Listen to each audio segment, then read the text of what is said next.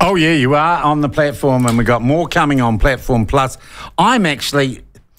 You know what? You know you're probably over your career if going back to work feels like a horrible drag and think, oh, the good times are over.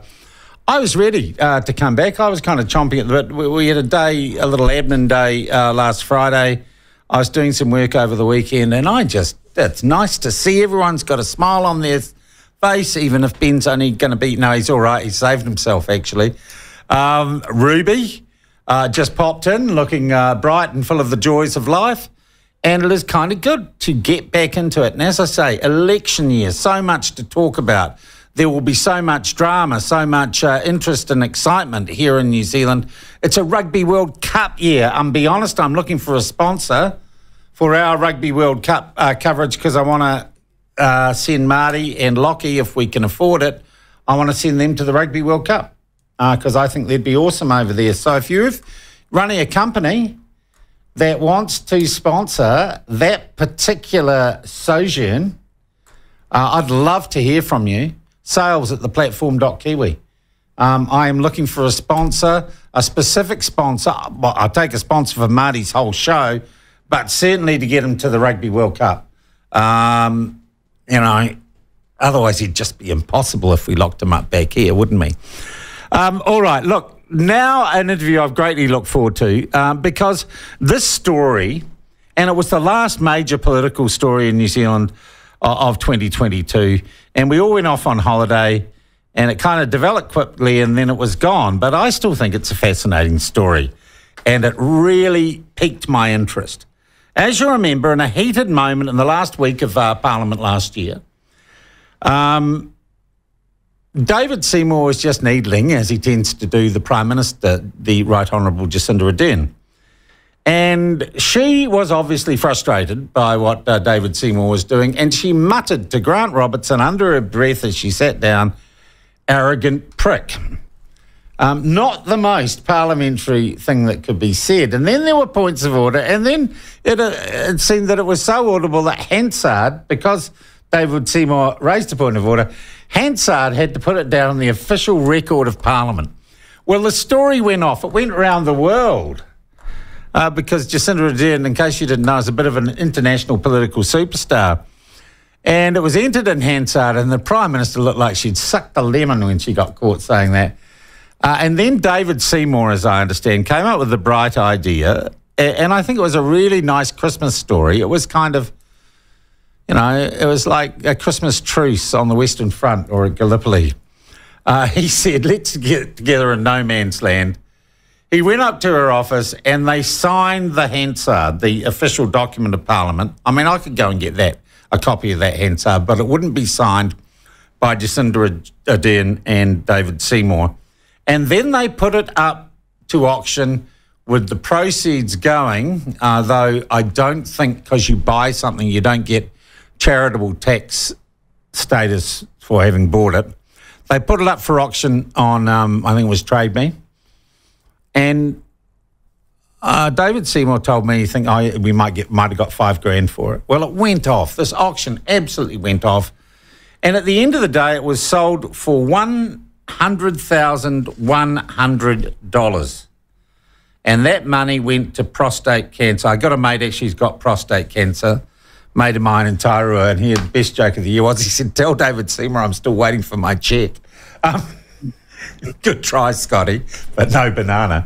But the person who did buy it was from Reefton, a veterinarian called Julian Shorten. And let's talk to Julian about winning that bid and why he got into it. He joins us, and if you're watching this on replay, you can actually see him. He's on video link from Reefton. Julian, welcome to the platform. Thank you for coming on and talking to us. You're our first video interview of 2023. Can you hear us, Julian? You can? Good day, Sean. Oh, good. We've got you loud and clear. That's excellent. I can, yes. You can hear us, all right. I can hear you, yes. Good. Now, Julian, that's a hell of a lot of money for a piece of paper signed by a couple of politicians. What was it that got you interested about this document? It was the start off about its kind of unfree. And then the bidding started on Trade Me, and then it just grabbed me. Hey, Julian, we are going to have to. We have got some delay problems.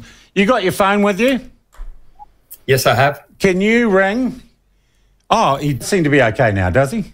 Okay, this is because you're our first interview. We may have a few gremlins in the system. All right. My understanding is that you actually had to take out a loan or raise finance to win this auction. Is that right? Yeah, that's correct. Boy, Our manager, he was on holiday. Yeah. So he was on holiday. He rang me back. That's a hell of a punt. To borrow money to buy, you know, what would you call it? You call it a novelty item at a charity auction. Yes, it may have some value inherent in itself, however. All right. You are a veterinarian, right? And I want to get into this because this is a part of the story that hasn't really been covered yet. What sort of veterinarian are you? I'm a general practitioner. I do just really anything that comes through the door.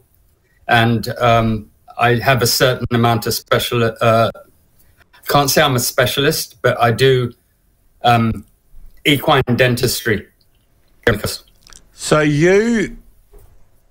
your special thing, if there was a special thing, is you take care of, you're a dentist for horses. Yes, that's correct. Okay, we're just going to play this with a very straight bat, Julian. Can you see why that particular area of expertise might attract some comment as regards our Prime Minister?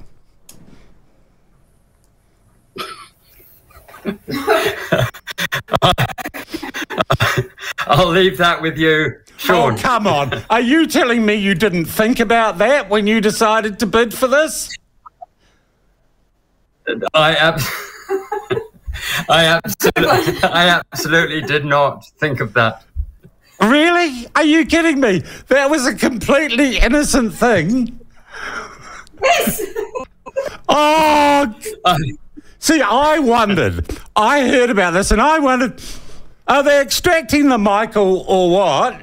Or did they just not think that there were certain people who unfortunately troll the Prime Minister about her appearance, and that is one of the most common derogatory things that is said about her, is about her teeth, and I think it's unfair and I think it's lowbrow and it's not decent political debate. Did that not even cross your mind? I mean, Reefton, it's not Mars. 100% that did not cross my mind. Oh, good Lord.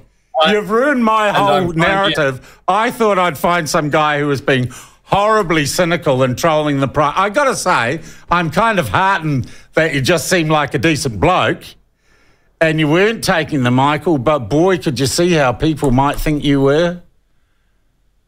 Yes. No, you raised your wife, Sean. Yes, I can. Can we meet here? Can we meet here? We're not married. Oh, you're not married. Oh, you're living married. in sin. Okay. Well, come in. It's like, well, neither of you are married. That's what's 25 important. years. 25 years of not being married. That's for, hello. What's your name? Hi. Hi. Gail. Gail. Like a storm man. Gail, you're in a storm of controversy here now that we've established he's an equine dentist. Gail, what did you think when this man said, why don't we borrow some money to buy a 100... Yep. Because he was going to buy a yacht for the second time after almost killing us the first time, and I thought this is a better bet, actually. The loan was for a yacht, which he's not having. Sorry. This could only happen in Reefton, so I'm trying to get this straight. You were going to borrow the money to buy a yacht. Your non-wife didn't want you to get the yacht. So you said, here's a better alternative. Yeah. We'll just buy a piece of paper signed by the Prime Minister and David Seymour in the hope that that won't drown us. Is that right? Yes, precisely. Precisely. Yes. Pretty much. What have you... Sorry.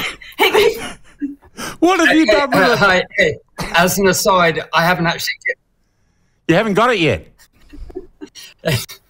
It's still on the wall at the ACT Party offices. Hey, just to be fair, there's a few wines consumed. And we didn't actually think we were going to win. So it was a little bit... Well, can I tell you, my understanding was that David Seymour was really worried you weren't going to pay. You know, but obviously the money's gone through. So okay, he better deliver it to you. That seems unfair. Sorry,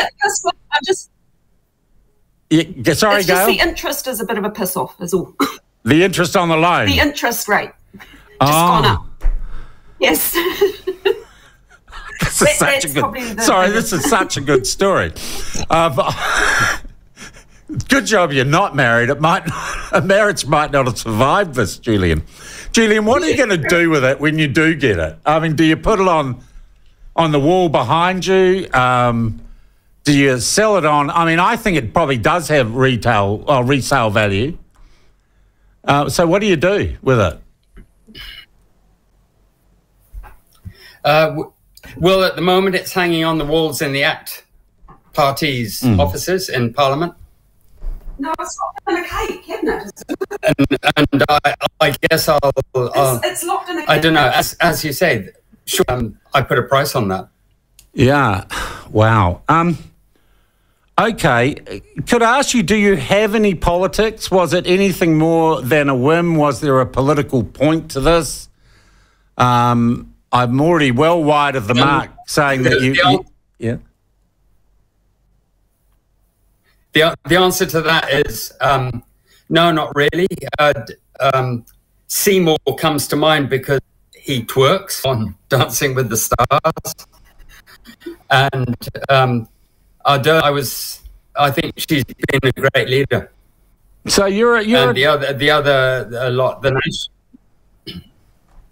wow, the National kind of unproven at the moment. Yeah, yeah. Sorry, I'm still blown away by the fact that you didn't make the equine dentist connection. Though I'm not going to make a thing about that now. I'm just never going to mention that again. What did friends and family think when your identity was revealed? I was embarrassed. So Gail was embarrassed. But having said that, she said I could go to 120. You are kidding me. Most people have been... People were positive, but if you scroll through Facebook, the trolling started, and you're probably familiar with that phenomenon. Well, am I ever? What on earth would someone troll you about this for? It charges too much. Yeah, they're saying watch the vet fees go up on the coast. Yes. Okay, so if my horse has teeth problems, I'm not going to you because I'm subsidising your profligate charity spending. True. Yeah, there you go. A horse dentistry have not gone to him. Yeah. Julian, you talked about trolling. I think this is quite a serious issue. Did people, at what sort of volume and how nasty were the comments that you got? Yeah, they were. I would characterise them as shitty, and I'd characterise them as from small-minded people. And the only response I had is, "Hope you guys don't get prostatic cancer." Yeah. Well, hey, well said. Very, very well said, because it is a serious charity, and I think you can feel you have done some good. And I guess it's Gail, isn't it? Your wife, your non-wife. I guess she can feel neither of you are going to drown if you hang that thing on the wall. But boy, hold on to her. I don't think a lot of relationships would have survived what you did just before Christmas last year. I'm amazed it didn't get wrapped up under the Christmas tree or something. And I think probably you didn't have Christmas. You couldn't afford Christmas. We don't do Christmas. Yeah, no. Don't do Christmas or sailing. Okay. Why do I get the feeling I'm interviewing the wrong person in your household here? You probably are. Julian, look, thank you. Can I just say thank you to both of you? And I think what you did gave New Zealand news-wise a really nice end to the year and a positive note. We saw some reconciliation between political rivals, and we saw someone, namely you two, do a really decent thing for a good cause. And that was I think that was a really good, positive way for New Zealand to end its news year. So I would like to thank you for sending me off on the holidays feeling good. And I'd also like to apologise, having heard that you were an equine dentist, for presuming that you did it to make some nasty trolly point about the Prime Minister. I now find, and I do clearly believe you, that you had no idea that people would, in what context, people might see your profession. No, Pick up a few more absolutely not. And for the record, Damien O'Connor sends me a Christmas card every year. Yeah. So there you go. Don't worry, he sends everyone a Christmas card every year. And you're a taxpayer, so you pay for it. Hey, guys, have a great day. Lovely talking to you. Thank you very much indeed for your time. And thank you both for your generosity and your good humour. Lovely talking with you. Thank you, Sean. Thank you, Sean. That is equine dentist veterinarian and from Reefton, Julian Shorten, and Gail, his non-wife of 25 years. And that is not quite the interview that I expected it to be, but hell, what a nice way to start the year.